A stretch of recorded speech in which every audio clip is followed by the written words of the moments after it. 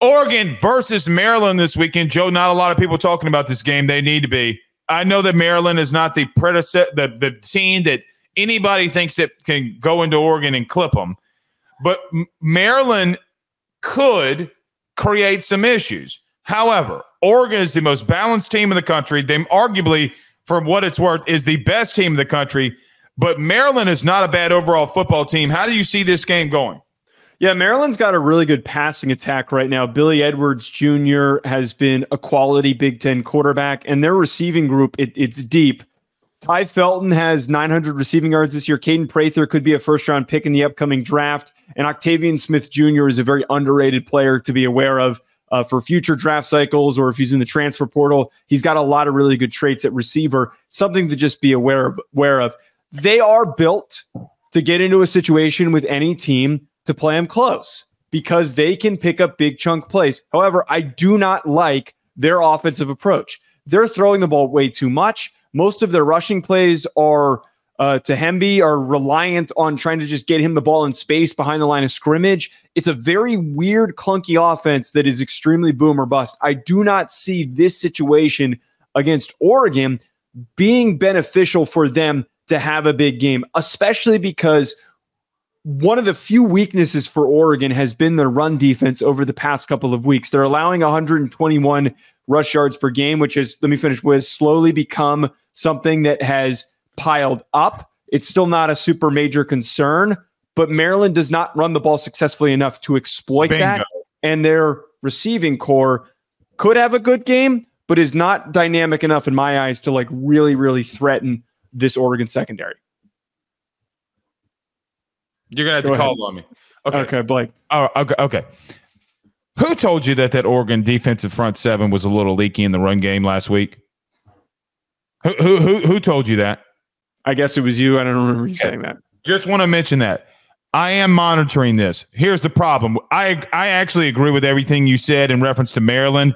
Mm-hmm. Here's the problem, though, in reference to this game for me. As good as they are throwing and tossing the ball around, and I love what, dude, offensively, they're doing things that's just so creative. I mean, you're right. They can issue you challenges, okay, in reference to what they do passing the football. Their whole creative offensive like pass game, I actually love. Here's the problem that I have with Maryland. DeLeone Gabriel is about to eat their lunch. They're 126 in the country in passing yards allowed. They're 107th in the country in rushing yards allowed. Or in rushing yards. So when you can't run the football and keep their offense off the field and your secondary is that bad, it is a recipe for disaster. By the way, Tez Johnson or no Tez Johnson, looks like the shoulder injury. It's not as bad as they originally thought there. They cannot stop anybody on third down. They can't stop anybody through the air. And if there's a quarterback in this conference that eats your lunch when you make mistakes, it's DeLeone Gabriel. I do think early this game could be moderately close because I do think Maryland can do some things and, like you said, have some explosive plays. Here's one massive issue, though. They are so bad. They're dead last in the Big Ten in passing yards allowed is Maryland.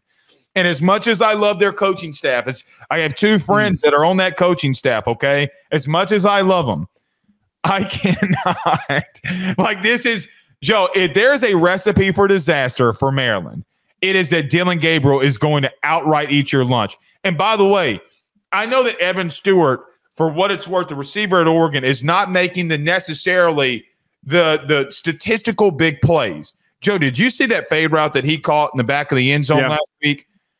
What happens when he starts to get going? James gets going.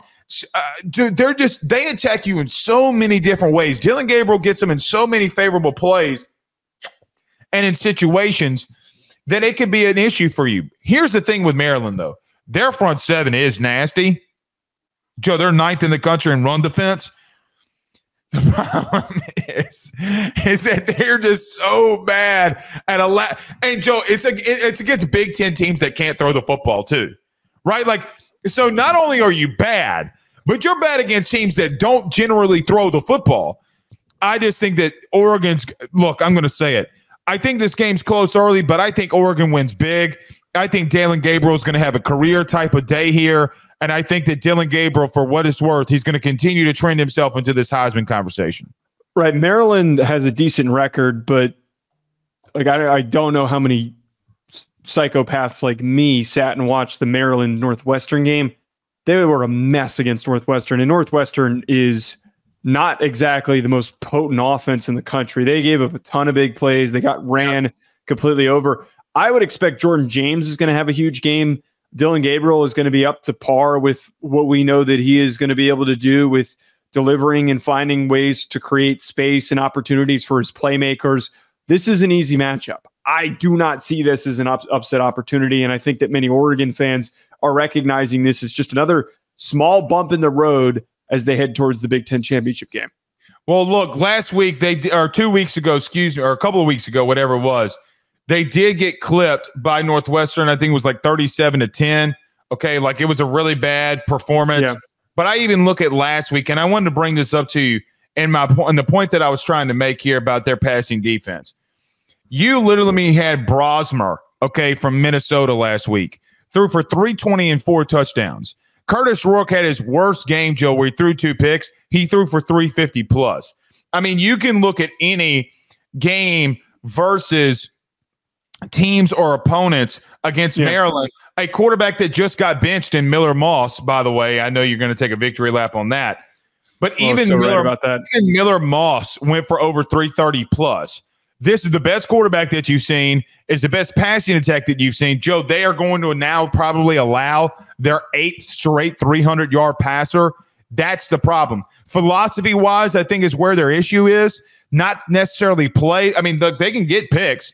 I mean, they picked off Rourke twice. They picked off Moss once. I mean, they're making plays. Philosophy, they play too much off coverage, and that's where Dylan Gabriel eats you a lot. It is the worst match. Listen, there is no bigger mismatch this weekend in the Big Ten. Dylan Gabriel in this passing attack versus Maryland secondary. And I want to come in here and talk about more things other than one specific thing, but it's just so glaring. I do think Maryland does a lot of really good things in other places. We talked about their run defense being pretty elite, passing offense being pretty elite. Or I shouldn't say elite, really good. I hate using that word elite. It's just everything that they're doing defensively, Joe, has been chaotic. And for that reason, I do think Oregon's going to win. I would take them to win and cover this weekend versus Maryland. They're going to continue to be the most balanced team in the country. By the way, Joe, you want to talk about balance and talking about Oregon.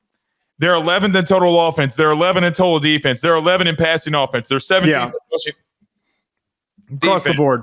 Across the board, they are the most consistent team in the country right now. And for that, I'm going to pick them to win and cover. Yeah, easily. This is not a matchup that they're gonna lose or they're gonna get upset.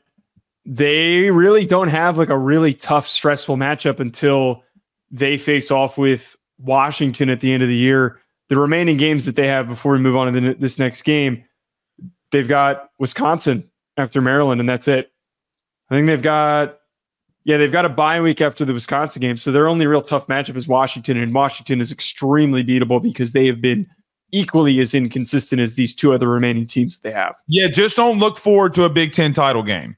Don't get your right. That's the biggest point, is that I'm sure that Dan Lanning is emphasizing, hey, these upcoming 3 games that we have, they're all winnable. They're all very winnable. But if we get distracted and we're not locked in, we lose the game and we open the door for somebody to edge us out of the Big Ten title game. I forget what the stupid tiebreaker is, and I'm not going to pretend to try and figure that out right now because we would waste our energy, but you're 1000% right, Dan Lanning. The effort needs to be put into week by week. We didn't earn the Big Ten championship game yet. They have not. And so, look, again, this is just not – I think Oregon big. Obviously, I'm taking them to cover here too. So go over to betonline.ag and you can bet that game there. All right, let's move on here. BetOnline remains your top spot for all of your live betting action and contests. NFL, college football, UFC, NHL are all in full swing. BetOnline is your #1 source for wagering news, odds, trends, and predictions with both desktop and mobile access at any time. Head to BetOnline today and use promo code BELIEVE, that's BLEAV, for 50% off your first deposit. That is a 50% welcome bonus. Bet online, where the game starts.